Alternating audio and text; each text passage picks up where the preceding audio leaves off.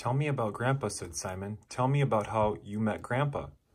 To tell about Grandpa, said Grandma Anna, I must first tell you the story about the ship and the fire. I want to hear the whole story, said Simon. I came to America with a handkerchief, a pair of socks, and a few dollars hidden in my shoes.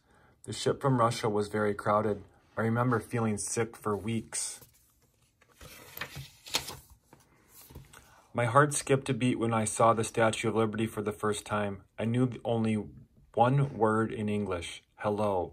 I called hello to the Statue of Liberty. We arrived at Ellis Island and waited in long lines for hours. Some men took me to a room to ask me questions. I was very scared. I did not understand them. One man looked at my eyes.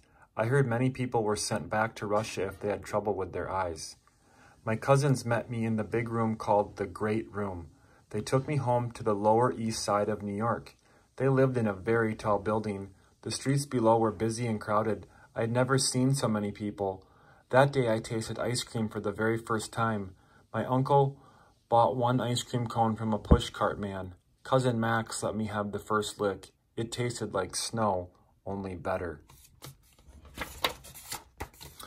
I started work at the Triangle Shirtwaist Company right away. We made very fancy shirts for ladies. I always walked to work with Cousin Max to save cab fare. He liked to smell the warm pretzels on the pushcarts along the busy streets. Hurry, Max, we'll be late. Run. We worked 10 hours a day, even on Saturday. We both knew that if we were a minute late, our pay would be cut. Since I was only 11 years old, I was too young to run a sewing machine. I was a trimmer. All day long, I cut threads off finished shirts. I only made $2.50 a week. The boss, Mr. Hammond, would cut my pay in half if I snipped the threads the wrong way. We called him Old Rubber Heels. You couldn't hear Mr. Hammond because of his rubber-soled shoes. He would sneak up behind us to catch us talking. We were not allowed to talk, sing, or even hum. The factory building was very hot and dark inside. Many girls worked on the 8th floor. The machines buzzed like a beehive all day long. Dust from the machines filled the room. Some days I sorted big bins of buttons for a girl named Pauline. She helped me practice my English. Everyone knew Pauline. She talked about making the factory better for the workers. During a factory strike, she was not afraid to march outside carrying signs.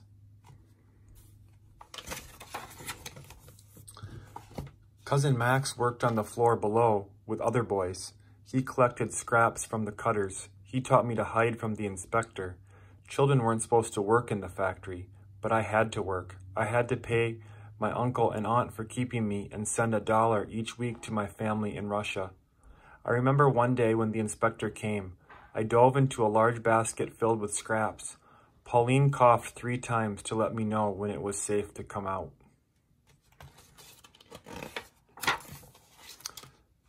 Some days, Old Rubber Heels turned the clocks back to make us work longer.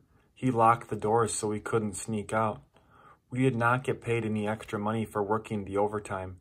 We were given a tiny apple pie instead. We got in trouble if we stopped working to eat our pies. Pauline learned how to eat pie with one hand and sew with the other. I'll never forget the terrible day of the fire. We had a very loud crash. Boom! The window shattered and smoke began to fill the room. Flames leapt from the table to table. Some girls ran to the elevator. Others raced to the only fire escape. My knees went weak. I did not know where to go. Pauline threw a bucket of water on me so the flames would not catch the hem of my dress. She grabbed my hand and we ran for the door, but it was locked.